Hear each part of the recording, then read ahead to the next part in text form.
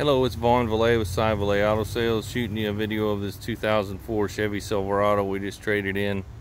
It is a local trade-in. I actually sold this vehicle to this previous customer here probably 10 years ago. A real good truck with a strong 5.3 liter. Does have a little bit of rust on it like a lot of these Chevrolets. He put new tires on it not too long ago.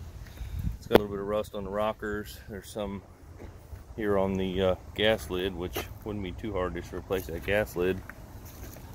Truck runs and drives good. Four-wheel drive works. Got tow package, 5.3 liter. Got 290K on it, but would be a good dependable work truck or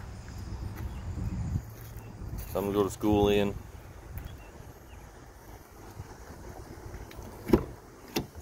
These lower price range crew cab four-wheel drive trucks are kind of hard to find. You wouldn't think so, but they are. Ones that are decent, worth having. Got a spray-in bed liner. Seats are all good shape. Battery's good shape, starts up every time. Got a little crack in the windshield there.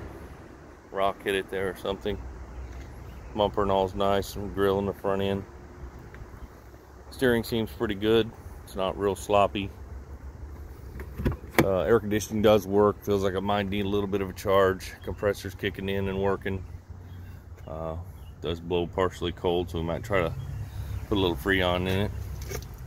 The Bose sound system, power seat. Fire it up here.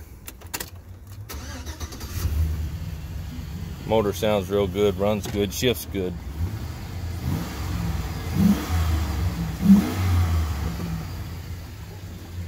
I think it'd be a dependable truck for somebody.